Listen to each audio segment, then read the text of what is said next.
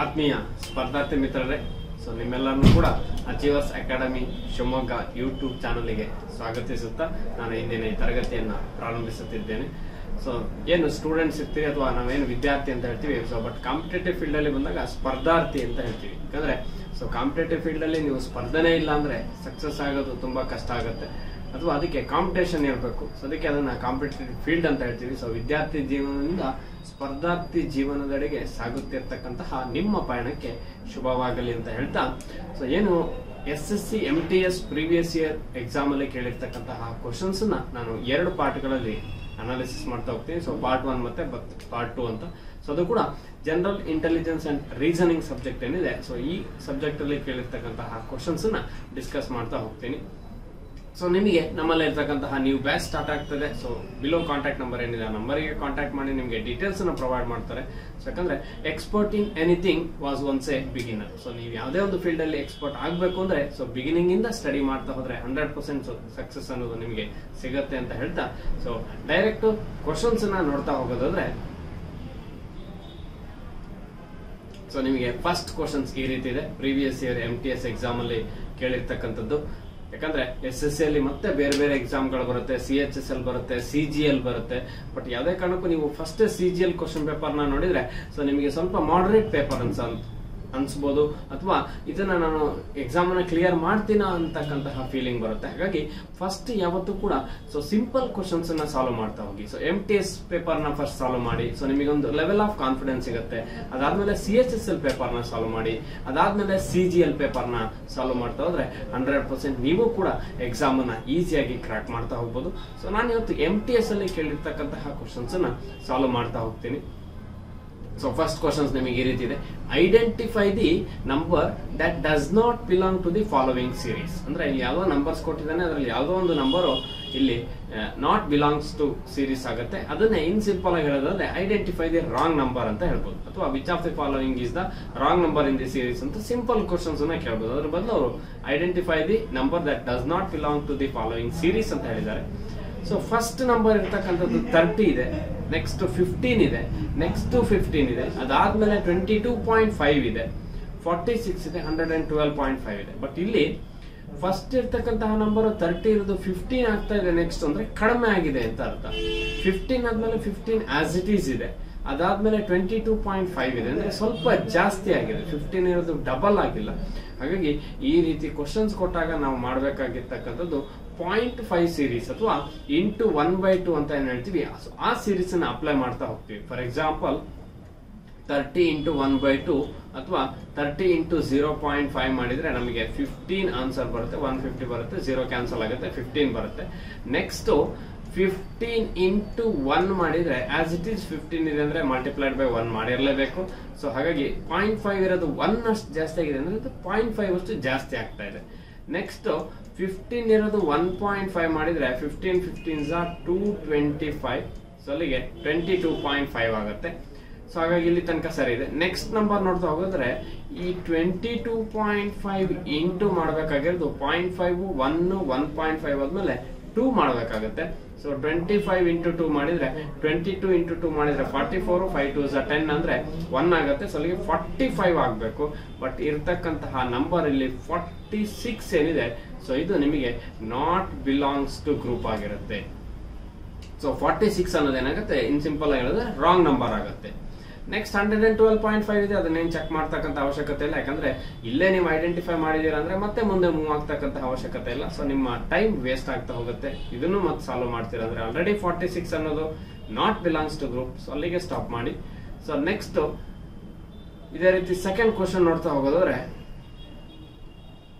So ಏನು achievers academy ಶಿವಮೊಗ್ಗದಲ್ಲಿ so free workshops ಇದೆ ರಿಗಾರ್ಡಿಂಗ್ SSC. ಸೊ ಯಾವೆಲ್ಲ ಎಕ್ಸಾಮ್ ಬರುತ್ತೆ SSC ಅಲ್ಲಿ, ಸೊ ಅದು CGL ಆಗಿರ್ಬೋದು, CHSL ಅಥವಾ MTS ಆಗಿರ್ಬೋದು, ಅಥವಾ ಯಾವ ರೀತಿ ಎಕ್ಸಾಮ್ಸ್ ಇರುತ್ತೆ, ಸೊ ಟೈರ್ 1, ಟೈರ್ 2 ಅಥವಾ ಕೆಲವೊಂದು ಟೈರ್ 3 ಆಗಿರ್ಬೋದು, ಅಥವಾ ಅದರ ಸಿಲೆಬಸ್ ಆಗಿರ್ಬೋದು, ಅಥವಾ ಯಾವೆಲ್ಲ ಕಾನ್ಸೆಪ್ಟ್ಸ್ ಗೆ ಎಷ್ಟು ಮಾರ್ಕ್ಸ್ ಅಲಾಟ್ಮೆಂಟ್ ಮಾಡಿರ್ತಾರೆ, ಈ ಪ್ರತಿಯೊಂದು ಡೀಟೇಲ್ಸ್ ನಿಮಗೆ ಈ ಫ್ರೀ ವರ್ಕ್ಶಾಪ್ ಅಲ್ಲಿ ಪ್ರೊವೈಡ್ ಮಾಡ್ತಾ ಹೋಗ್ತಾರೆ. ಸೊ ಅದು ಕೂಡ ಅಪ್ಕಮಿಂಗ್ ಸಂಡೇ, ಸೊ ಏನು 26 to 2023 ಗೆ ಇರ್ತಕ್ಕಂಥದ್ದು. ಹಾಗಾಗಿ ಈ ಡೇಟ್ ಏನಿದೆ, ಸೊ ಈ ಡೇಟ್ ನೆನ್ಪಿಟ್ಕೊಳ್ಳಿ ಅಥವಾ ನೋಟ್ ಡೌನ್ ಮಾಡ್ಕೊಳ್ಳಿ. ಸೊ ಫ್ರೀ ವರ್ಕ್ಶಾಪ್ಸ್ ಇರುತ್ತೆ. ಸೊ ಯಾರು ಬೇಕಾದ್ರೂ ಪಾರ್ಟಿಸಿಪೇಟ್ ಮಾಡಬಹುದು. ಸೊ ನೀವು ನಿಮ್ಮ ಫ್ರೆಂಡ್ಸಿಗೂ ಕೂಡ ಇನ್ಫಾರ್ಮ್ ಮಾಡಿ. ಸೊ ಸಾಕಷ್ಟು ಜನಕ್ಕೆ ಇದರ ಬಗ್ಗೆ ಅವೇರ್ನೆಸ್ ಇರೋದಿಲ್ಲ. ಯಾಕಂದ್ರೆ SSC ಅಂದ್ರೆ ಏನು, ಅವ್ರು ಯಾವ ರಿಕ್ರೂಟ್ಮೆಂಟ್ ಮಾಡ್ತಾರೆ, ಯಾವ ರೀತಿ ಪೋಸ್ಟ್ ಗಳು ಬರುತ್ತೆ, ಅಥವಾ ನೀವು ಯಾವ ಎಕ್ಸಾಮ್ ನ ಬರೆದ್ರೆ ಯಾವ ಡಿಪಾರ್ಟ್ಮೆಂಟ್ ಅಲ್ಲಿ ಸೆಲೆಕ್ಟ್ ಆಗ್ತೀರಾ, ಯಾವುದೇ ರೀತಿಯ ಡೀಟೇಲ್ಸ್ ಗಳು ಸಾಕಷ್ಟು ಜನಕ್ಕೆ ಗೊತ್ತಿರಲ್ಲ. ಹಾಗಾಗಿ ಸೊ ನೀವು ಯಾರೇ ಕೂಡ ನಿಮ್ಮ ಫ್ರೆಂಡ್ಸ್ ಆಗಿರ್ಬೋದು ಅಥವಾ ಯಾರೇ ಇದ್ರು ಕೂಡ ಅವರಿಗೆ ಇನ್ಫಾರ್ಮ್ ಮಾಡಿ. ಸೊ ಫ್ರೀ ಇರುತ್ತೆ, ಅದನ್ನ ಯೂಸ್ ಮಾಡ್ಕೊಳ್ಳಿ ಅಂತ ಹೇಳ್ತಾ, ಸೊ ಅದೇ ರೀತಿ ನಾನು ನೆಕ್ಸ್ಟ್ ಕ್ವಶನ್ಸ್ ಅನ್ನ ಸಾಲ್ವ್ ಮಾಡ್ತಾ ಹೋಗ್ತೀನಿ. ಸೊ ಇಲ್ಲಿ ನೆಕ್ಸ್ಟ್ ಕ್ವಶನ್ ನೋಡೋದಾದ್ರೆ,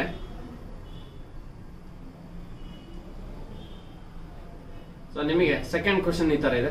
select the option that is related to 5th letter cluster. ಅಂದ್ರೆ ಏನ್ ಕೊಟ್ಟಿದ್ದಾನ ಅವನು, ಇದರ ನೆಕ್ಸ್ಟ್ ಕಂಟಿನ್ಯೂಷನ್ ಏನ್ ಬರುತ್ತೆ ನೀವು ಅದನ್ನ ಐಡೆಂಟಿಫೈ ಮಾಡಿ ಅಂತ ಹೇಳಿದ.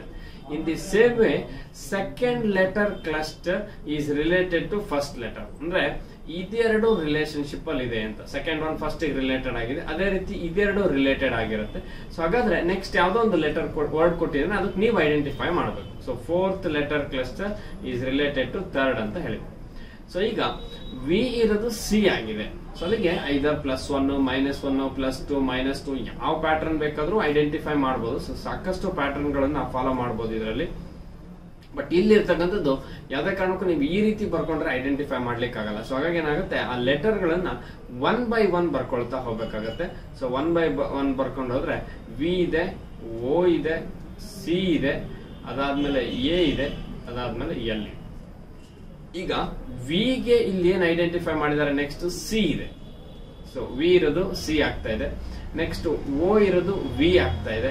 ಸೊ ಅದೇ ರೀತಿ ಸಿ ಇರೋದು ನೆಕ್ಸ್ಟ್ ಜೆ ಆಗ್ತಾ ಇದೆ, ನೆಕ್ಸ್ಟ್ ಎ ಇರೋದು ಹೆಚ್ ಆಗ್ತಾ ಇದೆ, ಎಲ್ ಇರೋದು ನಿಮಗೆ ಎಸ್ ಆಗ್ತಾ ಇದೆ. ಯಾವ್ದ್ರಲ್ಲಾರು ಐಡೆಂಟಿಫೈ ಮಾಡ್ಬೋದು ನೀವು. ಇದಿಷ್ಟರಲ್ಲಿ ಇಲ್ಲೇ ಐಡೆಂಟಿಫೈ ಮಾಡ್ಬೇಕು ಅಂತ ಏನಿಲ್ಲ. ಒಂದ್ ಎರಡರಲ್ಲಿ ಐಡೆಂಟಿಫೈ ಮಾಡೋದು ಸಿಮಿಲರ್ ಪ್ಯಾಟರ್ನ್ ಇದೆ ಅಂದ್ರೆ ಅದನ್ನೇ ಕಂಟಿನ್ಯೂ ಮಾಡ್ಕೊಳ್ಬೋದು. ಯಾಕಂದ್ರೆ ವಿ ಇದೆ ಅಂದ್ಮೇಲೆ ನೆಕ್ಸ್ಟ್ ನಿಮಗೆ ಇಲ್ಲಿ WXYZAB ಆದ್ಮೇಲೆ ಸಿ ಬರುತ್ತೆ. ಸೊ ಅಲ್ಲಿಗೆ 3 + 3 6 7th ಲೆಟರ್ ಅನ್ನ ಮಾಡ್ತಾ ಹೋಗಿದ್ದಾನೆ. ಅಂದ್ರೆ ವಿ +7 ಮಾಡಿದ್ರೆ ಸಿ ಬರುತ್ತೆ, ಓ +7 ಮಾಡಿದ್ರೆ ವಿ ಬರುತ್ತೆ, ಸಿ +7 ಮಾಡಿದ್ರೆ ಜೆ ಬರುತ್ತೆ. ಯಾಕಂದ್ರೆ ಸಿ ಮತ್ತೆ ಜೆ ಅಂದ್ರೆ ಒಂದು 7 ಡಿಫರೆನ್ಸ್ ಬರ್ಲೇಬೇಕು. ಅಂದ್ರೆ DEFGHI ಅಲ್ಲಿ ಜೆ 7 ಡಿಫರೆನ್ಸ್, +7 ಎಲ್ಲದೂ ಕೂಡ +7 ಇದೆ. ನೋಡಿದ ಕೂಡ ಗೊತ್ತಾಗುತ್ತೆ. ಯಾಕಂದ್ರೆ ಎ ಅಂಡ್ ಹೆಚ್ ನಡುವೆ ಎ ಅನ್ನೋದು 1, ಹೆಚ್ ಅನ್ನೋದು 8 ಅಂದ್ಮೇಲೆ 7 ಡಿಫರೆನ್ಸ್ ಬರ್ಲೇಬೇಕು. ಅದರಲ್ಲೇ ಐಡೆಂಟಿಫೈ ಮಾಡ್ಬೋದು ನೀವು.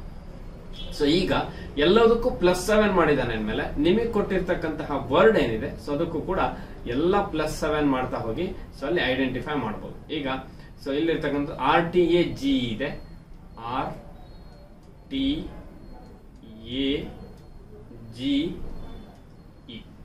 ಸೊ ಇದಕ್ಕೆ ನೀವು ಐಡೆಂಟಿಫೈ ಮಾಡ್ಬೇಕೀಗ. ಸೊ ಇಲ್ಲಿ ಐಡೆಂಟಿಫೈ ಮಾಡ್ಬೇಕಾದ್ರೆ ಸೊ ಗೊತ್ತಿದೆ ಎಗೆ +7 ಮಾಡಿದ್ರೆ ಹೆಚ್ಚೇ ಬರಬೇಕು. ಯಾಕಂದ್ರೆ ಎ ಮತ್ತೆ ಹೆಚ್ ನಡುವೆ ಎ ಅನ್ನೋದು 1, ಹೆಚ್ ಅನ್ನೋದು 8. ಹಾಗಾಗಿ ಇದನ್ನ ಫಸ್ಟ್ ಬರ್ಕೊಳ್ಳಿ. ಬಟ್ ಇಲ್ಲಿ ಐಡೆಂಟಿಫೈ ಮಾಡ್ಬೇಕಾದ್ರೆ ಎಲ್ಲದರಲ್ಲೂ ಹೆಚ್ಚು ಕೊಟ್ಟಿರ್ತಾನೆ. ಸೊ ವೈ ಅನ್ನೋದು ಎಲ್ಲದರಲ್ಲೂ ಇದೆ, ಎ ಅನ್ನೋದು ಇದೆ, ಹೆಚ್ ಅನ್ನೋದು ಇದೆ. ಬಟ್ ಡಿಫ್ರೆನ್ಸ್ ಏನಿದೆ ಅಂದ್ರೆ ಇದೊಂದರಲ್ಲಿ ಎನ್ ಇದೆ, ಉಳಿದಿರೋದ್ರಲ್ಲಿ ಎಲ್ಲದರಲ್ಲೂ 2ರಲ್ಲಿ ಎನ್ ಇದೆ, 3ರಲ್ಲಿ ಎನ್ ಇದೆ, ಮತ್ತು 1ರಲ್ಲಿ ಎಂ ಇದೆ. ಉಳಿದಿರೋದ್ರಲ್ಲಿ ಲಾಸ್ಟ್ 1ರಲ್ಲಿ ಎನ್, ಎಂ, 2ರಲ್ಲಿ ಎಲ್ ಇದೆ. ಸೊ ಇದೆರಡರಲ್ಲಿ ಐಡೆಂಟಿಫೈ ಮಾಡ್ಬೇಕು. ಅಥವಾ ಲಾಸ್ಟ್ 2 ಲೆಟರ್ ಏನ್ ಚೇಂಜ್ ಮಾಡಿದಾನೆ ಅದ್ರ ಬೇಸ್ ಮೇಲೆ ಐಡೆಂಟಿಫೈ ಮಾಡಬೇಕು. ಫಸ್ಟ್ 3ರಲ್ಲಿ ನೀವು ಚೇಂಜ್ ಮಾಡೋದೇ ಬೇಡ, ಚೇಂಜ್ ಮಾಡ್ತಕ್ಕಂಥ ಅವಶ್ಯಕತೆನೇ ಇಲ್ಲ. ಯಾಕಂದ್ರೆ ಹಾರ್ಡ್ ವರ್ಕ್ ಗಿಂತ ಸ್ಮಾರ್ಟ್ ವರ್ಕ್ ಬಹಳ ಇಂಪಾರ್ಟೆಂಟ್. ಇಲ್ಲಿ ಬರೀ ಅವಶ್ಯಕತೆ ಇಲ್ಲ. ಯಾಕಂದ್ರೆ ನನ್ ಆಫ್ ದಿಸ್ ಆಪ್ಷನ್ ಇಲ್ಲ ನೋಡ್ರಿ, ಇದು ನೀವು ಚೆಕ್ ಮಾಡೋದೇ ಬೇಡ, ಡೈರೆಕ್ಟ್ ಆಗಿ YA ಬರ್ದ್ ಬಿಡ್ಬೋದು. ಯಾಕಂದ್ರೆ ಈ 3 ಆಪ್ಷನ್ YAH ಸೇಮ್ ಇದೆ. ನೀವು ಚೆಕ್ ಮಾಡ್ಬೇಕಾಗಿರೋದು 2 ಲೆಟರ್ ಚೆಕ್ ಮಾಡ್ಬೇಕಷ್ಟೇ. ಜಿ ಆದ್ಮೇಲೆ 7 ಲೆಟರ್. ಸೊ ಜಿ ಆಯ್ತು, ನೆಕ್ಸ್ಟ್ HIJKLM. ಸೊ ಅಲ್ಲಿಗೆ 3 + 3 6. ಯಾಕಂದ್ರೆ ಜಿ ಇರ್ತಕ್ಕಂಥದ್ದು ಜಿ ಇದೆ ಅಂದ್ರೆ ನೆಕ್ಸ್ಟ್ ಅಲ್ಲಿಂದ ಜಿ ಇಂದ +7 ಮಾಡಬೇಕು. ಅಲ್ಲಿ 3 + 3 6 ಆಗುತ್ತೆ. ನೆಕ್ಸ್ಟ್ ಎಂ ಆದ್ಮೇಲೆ ಎನ್ ಬರುತ್ತೆ. ಸೊ ಇಲ್ಲಿಗೆ ಎನ್ ಬರದ್ರಿ. ಅಲ್ಲಿ ಎನ್ ಯಾವ ಆಪ್ಷನ್ ಅಲ್ಲಿ ಇದೆ, ಸೊ ಈ ಆಪ್ಷನ್ ಅನ್ನ ಸ್ಕಿಪ್ ಮಾಡಬಹುದು. ಆಪ್ಷನ್ 2 ಅಂತೂ ಬರೋದಿಲ್ಲ, ಯಾಕಂದ್ರೆ ಎಂ ಇದೆ. ಉಳಿದಿರೋ 3 ಆಪ್ಷನ್ ಎನ್ ಇದೆ. ಇನ್ನೊಂದು ಚೆಕ್ ಮಾಡಬೇಕಾಗುತ್ತೆ. ಇ ಆದ್ಮೇಲೆ FGHIJK 3 + 3 6 7 JK ಆದ್ಮೇಲೆ ಎಲ್ ಬರುತ್ತೆ. ಸೊ ಅಲ್ಲಿಗೆ ಎಲ್ ಯಾವ್ದ್ರಲ್ಲಿದೆ ಲಾಸ್ಟಿಗೆ, ಸೊ ಅದು ನಿಮ್ಮ ಆನ್ಸರ್. ಬಟ್ ಇದು ಆಪ್ಷನ್ ಬರೋಲ್ಲ. ಸೊ ಹಾಗಾಗಿ 4th ಒನ್ ಏನಿದೆ ಇದು ನಿಮ್ಮ ರೈಟ್ ಆನ್ಸರ್ ಆಗಿರುತ್ತೆ. ಯಾಕಂದ್ರೆ ಲಾಸ್ಟಿಗೆ ಎಲ್ ಇದೆ. ಸೊ ಎಲ್ ಮತ್ತೆ ಎನ್ ಇದು 2 ಚೆಕ್ ಮಾಡಿದ್ರೆ ನೀವು ಡೈರೆಕ್ಟ್ ಆಗಿ ಆನ್ಸರ್ ಮಾಡಬಹುದು. ಸೊ ಅದೇ ರೀತಿ ನೆಕ್ಸ್ಟ್ ಕ್ವಶನ್ ನೋಡ್ತಾ ಹೋಗೋದಾದ್ರೆ, ಸೊ ಇದು ಕೂಡ ಅಷ್ಟೇ ಕಾಲ್ಡ್ ಅಥವಾ ಮೀನ್ಸ್ ಬೇಸ್ ಮೇಲೆ ನಿಮಗೆ ಕೆಲವೊಂದು ಕ್ವಶನ್ಸ್ ಅನ್ನ ಕೇಳ್ತಾನೆ. ಇಲ್ಲಿ ವೈಟ್ ಈಸ್ ಕಾಲ್ಡ್ ಬ್ಲೂ ಅಂತ ಹೇಳಿದ್ದಾನೆ, ಬ್ಲೂ ಈಸ್ ಕಾಲ್ಡ್ ರೆಡ್ ಅಂತ ಹೇಳಿದ್ದಾನೆ. ಬಟ್ ಇದು ಯಾವುದೇ ಕಾರಣಕ್ಕೂ ನೀವು ಫುಲ್ ಕ್ವಶನ್ಸ್ ನ ಓದ್ತಕ್ಕಂತ ಅವಶ್ಯಕತೆ ಇಲ್ಲ. ಯಾಕೆಂದ್ರೆ ನಿಮಗೆ ಏನ್ ಕ್ವಶನ್ಸ್ ಕೇಳಿದಾನೆ ಅದನ್ನ ಫಸ್ಟ್ ನೋಡ್ಕೊಳ್ಳಿ. What would be the colour of human blood ಅಂತ ಕೇಳಿದ್ದಾನೆ. ಸೊ ಹ್ಯೂಮನ್ ಬ್ಲಡ್ ಯಾವ ಕಲರ್ ಇರುತ್ತೆ, ರೆಡ್ ಕಲರ್ ಇರುತ್ತೆ ಅನ್ನೋದು ನಿಮಗೆ ಗೊತ್ತಿದೆ. ಹಾಗಾದ್ರೆ ರೆಡ್ ಏನ್ ಹೇಳ್ತಿದ್ದಾನೆ ಚೆಕ್ ಮಾಡಿ, ಉಳಿದಿರೋದು ಅವಶ್ಯಕತೆ ಇಲ್ಲ. ಏನ್ ಹೇಳ್ತೇನೆ, ರೆಡ್ ಈಸ್ ಕಾಲ್ಡ್ ಯೆಲ್ಲೋ ಅಂತ ಹೇಳಿದಾನೆ. ಅಂದ್ರೆ ರೆಡ್ ನ ಅವನು ಯೆಲ್ಲೋ ಅಂತ ಹೇಳ್ತಾನಂತೆ. ಹಾಗಾದ್ರೆ ಹ್ಯೂಮನ್ ಬ್ಲಡ್ ಇರೋದು ರೆಡ್ ಕಲರ್, ಯೆಲ್ಲೋ ಅನ್ನೋದು ನಿಮ್ಮ ಆನ್ಸರ್ ಆಗಿರ್ಬೇಕು. ಆಪ್ಷನ್ 1 ಅನ್ನೋದು ನಿಮ್ಮ ರೈಟ್ ಆನ್ಸರ್ ಆಗಿರುತ್ತೆ. ಈ ರೀತಿ ನಿಮ್ಗೆ ಏನ್ ಕೇಳಿದಾನ ಅದನ್ನ ಸಾಲ್ವ್ ಮಾಡ್ತಾ ಹೋಗ್ರಿ. ಯಾಕಂದ್ರೆ ಕಂಪ್ಲೀಟ್ ಓದ್ಲೇಬೇಕು ಅಂತಕ್ಕಂಥ ಅವಶ್ಯಕತೆ ಇರೋಲ್ಲ ಈ ರೀತಿ ಕ್ವಶನ್ಸ್ ನ ಕೇಳಿದಾಗ. ಸೊ ಅದೇ ರೀತಿ ನೆಕ್ಸ್ಟ್ ಕ್ವಶನ್ ನೋಡ್ತಾ ಹೋಗೋದಾದ್ರೆ, so again another question number base ಮೇಲೆ ಇದೆ. ಸೊ 632, 637, 644, 653, 664 ಕ್ವಶನ್ ಮಾರ್ಕ್ ಕೊಟ್ಟಿದ್ದಾನೆ. ಅಂದ್ರೆ ಈ ಕ್ವಶನ್ ಮಾರ್ಕ್ ಪ್ಲೇಸ್ ಅಲ್ಲಿ ಯಾವ್ದೋ ಒಂದು ವ್ಯಾಲ್ಯೂ ಬರಬೇಕಾಗುತ್ತೆ. Select the number among the from given option that can replace the question mark in the following series. So ಅಲ್ಲಿಗೆ 632 ಮತ್ತೆ 637 ಇದೆ ಅಂದ್ರೆ ಎರಡು, ಯಾಕಂದ್ರೆ 632, 37 ಎರಡು 630 ಅಲ್ಲೇ ಇರೋದು. ಹಾಗಾಗಿಂದ ಈ 2ಗೆ +5 ಮಾಡಿದ್ರೆ 7 ಬರುತ್ತೆ. 7 ಇರೋದು 44, ಅಂದ್ರೆ 37 ಇರೋದು 44 ಆಗಿದೆ. ಅಂದ್ರೆ ಈ ಕಡೆ 4 ಈ ಕಡೆ 3, ಸೊ ಅಲ್ಲಿಗೆ ಇಲ್ಲಿ 7 ಆಗುತ್ತೆ. 4 + 3, ಸೊ 5 ಇರೋದು 7 ಆಗಿದೆ ಅಂದ್ರೆ 2 ಆಡ್ ಮಾಡಿದ್ದಾನೆ. 7 ಗೆ 2 ಆಡ್ ಮಾಡಿದ್ರೆ 9 ಇಲ್ಲಿ ಬರುತ್ತೆ. 644 ಗೆ 10 ಆಡ್ ಮಾಡಿದ್ರೆ 654, 1 ಕಡಿಮೆ ಇದೆ 653. ಸರಿ ಇದೆ. ನೆಕ್ಸ್ಟ್ 11 ಬರ್ಬೇಕಿಲ್ಲಿ, ಯಾಕಂದ್ರೆ ಆಡ್ ನಂಬರ್ 5, 7, 9, 11 ಆಗುತ್ತೆ. 653 ಗೆ 10 ಆಡ್ ಮಾಡಿದ್ರೆ 663 + 1 ಅಂದ್ರೆ 664. ಸರಿ ಇದೆ. ಈಗ 664 ಗೆ ನೀವು 13 ಅನ್ನು ಆಡ್ ಮಾಡಬೇಕು. ಸೊ ಅವಾಗ ನಿಮ್ಮ ಆನ್ಸರ್ ಬರುತ್ತೆ 664 ಗೆ 10 ಆಡ್ ಮಾಡಿದ್ರೆ 74 + 3 ಮಾಡಿದ್ರೆ 77. ಸೊ ಅಲ್ಲಿಗೆ 677 ಅನ್ನೋದು ನಿಮ್ಮ ರೈಟ್ ಆನ್ಸರ್ ಆಗಿರುತ್ತೆ. ಆಪ್ಷನ್ 1 ಅನ್ನೋದು ನಿಮ್ಮ ಕರೆಕ್ಟ್ ಆನ್ಸರ್ ಆಗಿರುತ್ತೆ. ಸೊ ಇಲ್ಲಿ ಸಿಂಪಲ್ ಇದೆ ತುಂಬಾ, ಯಾಕಂದ್ರೆ ಡಬಲ್ ಡಿಫರೆನ್ಸ್ ಏನಿದೆ 2 2 ಬರ್ತಾ ಹೋಗುತ್ತೆ. ಸೊ ನೀವು ಅದನ್ನಾರು ಸಾಲ್ವ್ ಮಾಡ್ತಾ ಹೋಗ್ಬೋದು, ಯಾಕಂದ್ರೆ ಡಬಲ್ ಡಿಫರೆನ್ಸ್ ಬೇಸ್ ಮೇಲೆ. ಯಾಕಂದ್ರೆ ಕ್ವಶನ್ ಇರ್ತಕ್ಕಂಥದ್ದು ಡಬಲ್ ಡಿಫರೆನ್ಸ್ ಪ್ಯಾಟರ್ನ್. ಫಸ್ಟ್ 5, 7, 9, 11, 13 ಬರುತ್ತೆ. ನೆಕ್ಸ್ಟ್ ಡಬಲ್ ಡಿಫರೆನ್ಸ್ ಎಲ್ಲದಕ್ಕೂ 2 2 ಡಿಫರೆನ್ಸ್ ಬರ್ತಾ ಹೋಗುತ್ತೆ. ಸೊ ನೆಕ್ಸ್ಟ್ ಕ್ವಶನ್ ನೋಡ್ತಾ ಹೋಗೋದ್ರೆ, ಸೊ ಇಲ್ಲಿ ಸಿಲಾಗಿಸಮ್ಸ್ ಬೇಸ್ಡ್ ಕ್ವಶನ್ಸ್ ಇದೆ.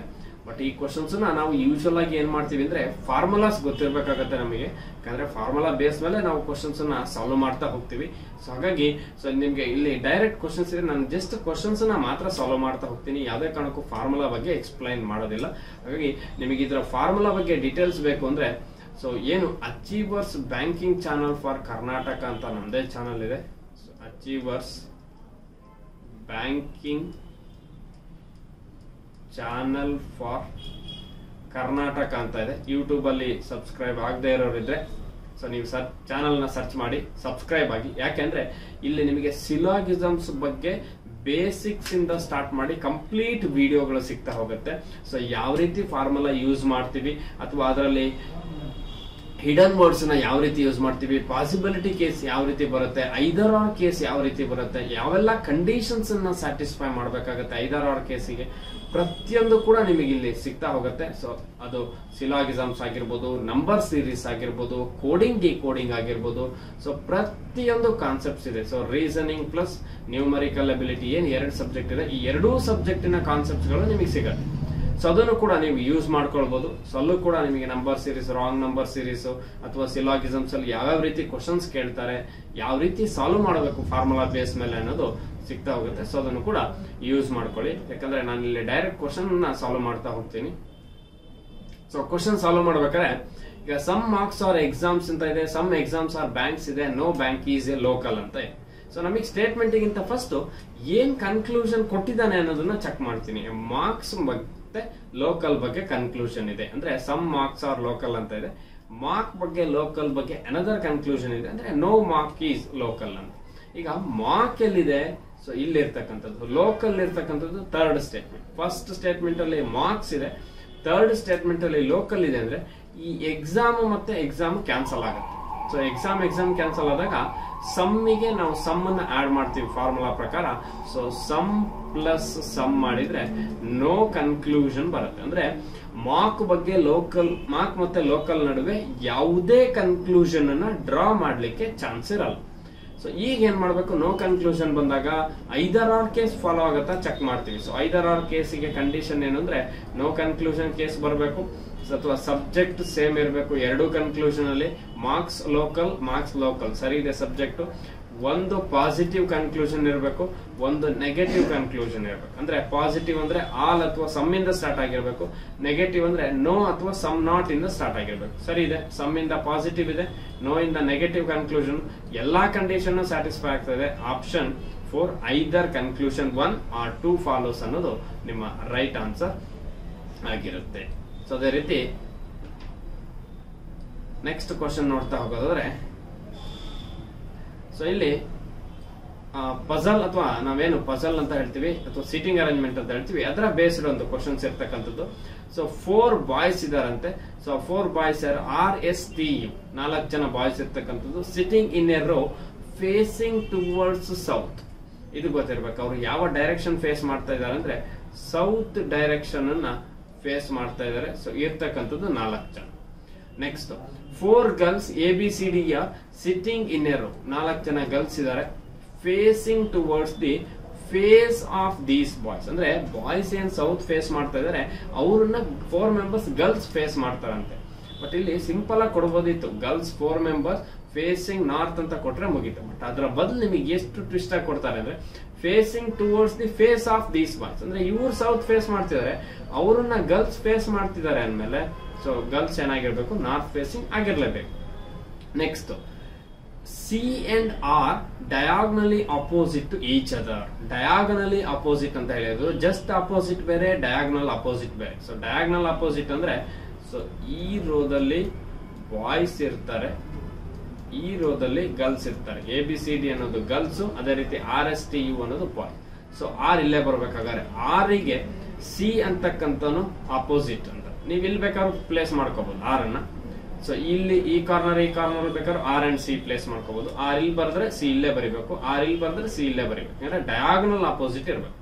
Next A and S R diagonally opposite to each other.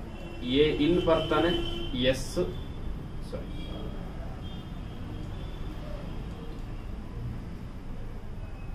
A and S R diagonally opposite to each other. So ಇಲ್ಲಿ S ಬರಬೇಕು, ಇಲ್ಲಿ A ಬರಬೇಕು. ಯಾಕಂದ್ರೆ ABCD ಗರ್ಲ್ಸ್ ಆಗಿರ್ತಾರೆ, S ಅಥವಾ RSTU ಬಾಯ್ಸ್ ಆಗಿರ್ತಾರೆ. ನೆಕ್ಸ್ಟ್ ಈಗ ಇನ್ನು ರಿಮೈನಿಂಗ್ ಪರ್ಸನ್ಸ್ ಅನ್ನ ಚೆಕ್ ಮಾಡ್ತಾ ಹೋಗ್ಬೇಕು. ಈಗ ಸೊ ಏನು A and S R diagonally each other. T is immediate neighbour of R ಅಂತ ಹೇಳಿದಾನೆ. ಅಂದ್ರೆ T ಅಂತಕ್ಕಂಥನು R ನ ಇಮಿಡಿಯೇಟ್ ನೈಬರ್ ಆಗಿರ್ಬೇಕು. ಸೊ R ಇಲ್ಲಿದ್ದಾನೆ ಅಂದ್ರೆ T ಇಲ್ಲೇ ಬರ್ಬೇಕು. Next D is immediate neighbour of C, ಅಲ್ಲಿಗೆ ಇಲ್ಲಿ D ಬರ್ತಾನೆ immediate neighbour. Who is facing D ಅಂತ ಕೇಳಿದ್ದಾರೆ. ಹಾಗಾದ್ರೆ D ಫೇಸಿಂಗ್ ಇನ್ ಯಾರು ಉಳಿದಿದ್ದಾರೆ ಇಲ್ಲಿ? ಸೊ R ಇದೆ, S ಇದೆ, T ಇದೆ, U ಒಬ್ಬ ಬ್ಯಾಲೆನ್ಸ್ ಇದ್ದಾನೆ. ಹಾಗಾಗಿ D ಗೆ ಯಾರು ಫೇಸ್ ಮಾಡಿರ್ಬೇಕು ಅಂದ್ರೆ ಆಪ್ಷನ್ 3 U ಅನ್ನೋದು ರೈಟ್ ಆನ್ಸರ್ ಆಗಿರುತ್ತೆ. ಇನ್ನು ಇಲ್ಲಿ B ಇದ್ದಾನೆ, ಇದನ್ನೇನು ಪ್ಲೇಸ್ ಮಾಡೋ ಅವಶ್ಯಕತೆ ಇಲ್ಲ, ಯಾಕಂದ್ರೆ ಅದ್ರ ರಿಲೇಟೆಡ್ ನಿಮಗೆ ಕ್ವಶನ್ಸ್ ಇಲ್ಲ. ಕ್ವಶನ್ ಏನ್ ಕೇಳಿದಾನೆ ಅದನ್ನ ಮಾಡ್ರಿ ಅಷ್ಟೇ. D ಯಾರನ್ನ ಫೇಸ್ ಮಾಡ್ತೀಯಾನೆ ಅಂದ್ರೆ U ನ ಫೇಸ್ ಮಾಡ್ತೀಯಾರೆ. ಆಪ್ಷನ್ 3 ಅನ್ನೋದು ಅಥವಾ ಆಪ್ಷನ್ 3 U ಅನ್ನೋದು ನಿಮ್ಮ ರೈಟ್ ಆನ್ಸರ್ ಆಗಿರುತ್ತೆ. ಸೊ ಅದೇ ರೀತಿ ನೆಕ್ಸ್ಟ್ ಕ್ವಶನ್ ನೋಡ್ತಾ ಹೋಗೋದಾದ್ರೆ, so again number based questions ಇದೆ.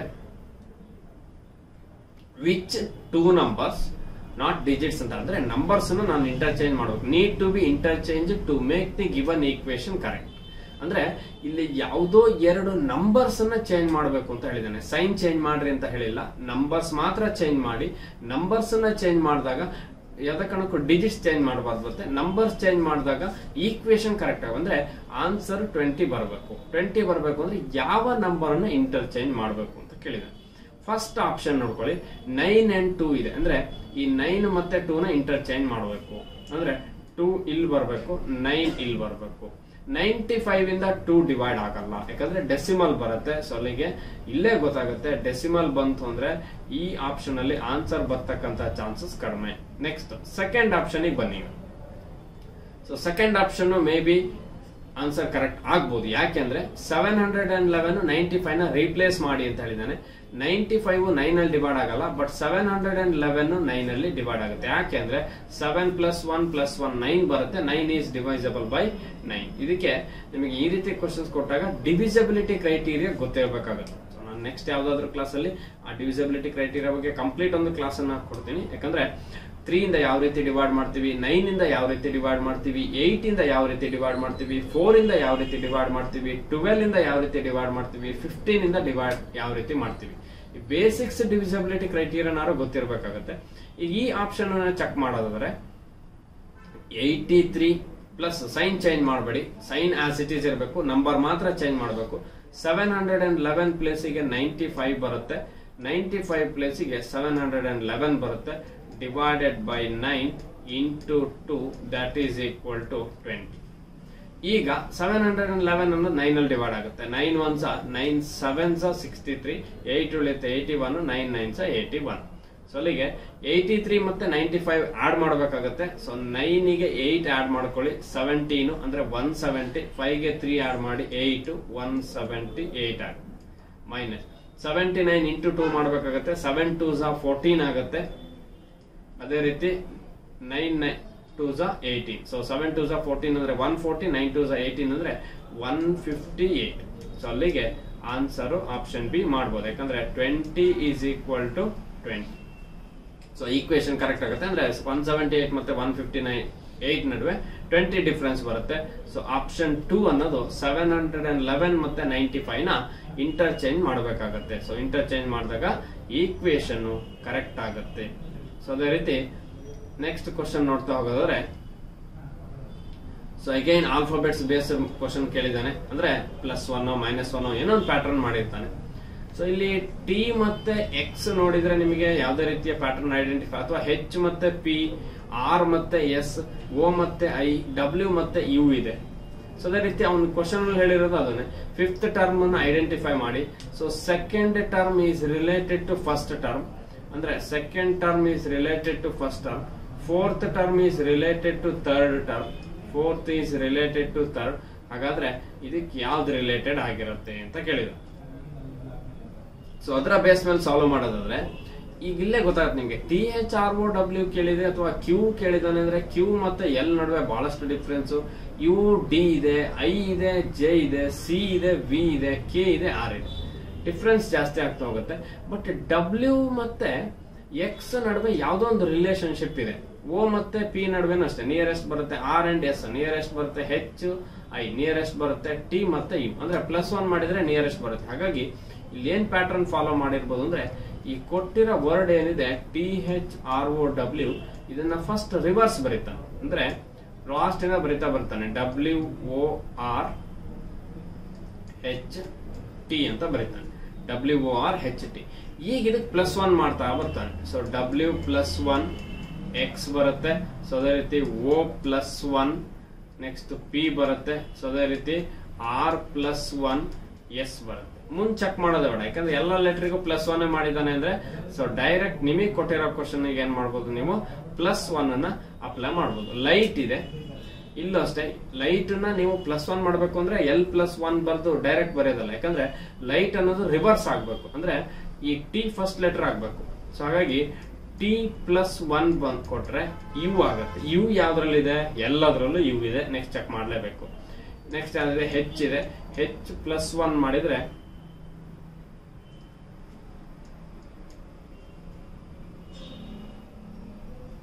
ಇಲ್ಲಿ ಇರ್ತಕ್ಕಂಥದ್ದು H+1 ಮಾಡಿದ್ರೆ ನಿಮಗೆ ಐ ಬರುತ್ತೆ. ಎಲ್ಲದರಲ್ಲೂ ಐ ಇದೆ, ಹೌದು.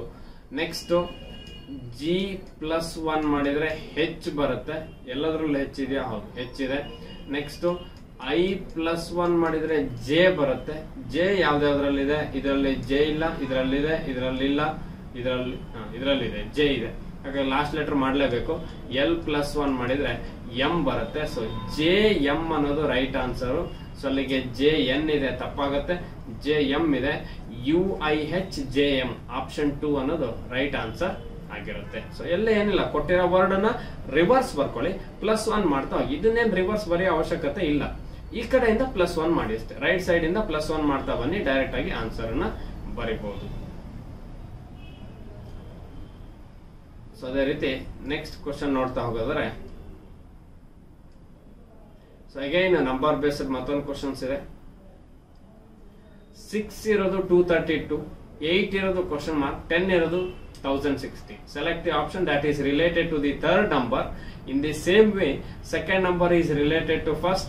Andre 232 is related to 6, question mark is related to 8, 1016 is related to 10. ಅದೇ ಪ್ಯಾಟರ್ನ್. ಬಟ್ ಇಲ್ಲಿ 6 232 ನೋಡಿ ಏನು ಗೊತ್ತಾಗಲ್ಲ.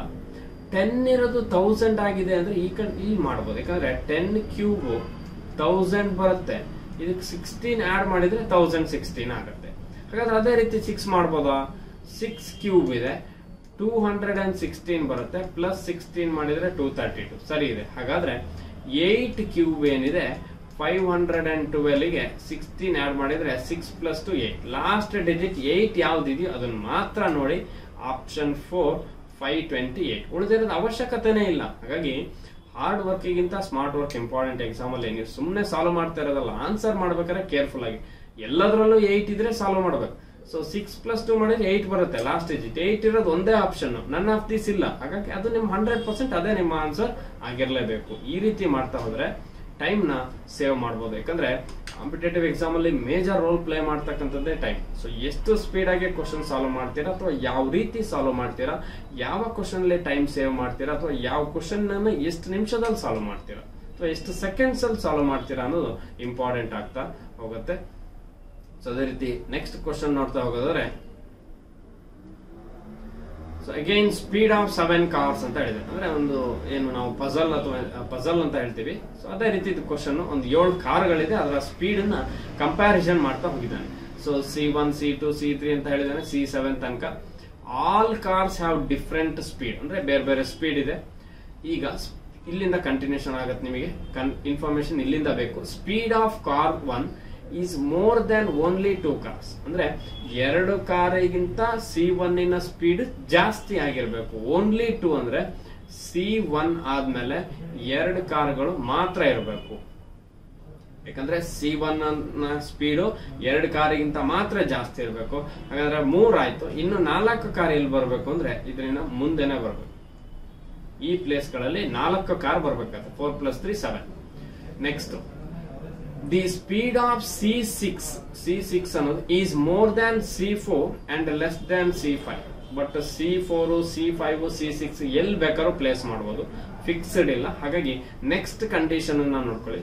Speed of C2 and C3 R highest. ಅಂದ್ರೆ C2 highest ಇರ್ಬೇಕಂತೆ, C2 and C3 R highest and lowest. ಅಲ್ಲಿಗೆ C2 highest ಬರುತ್ತೆ, C3 lowest ಬರುತ್ತೆ. ಇದು ಹೈಯೆಸ್ಟ್, ಇದು ಲೋಯೆಸ್ಟ್.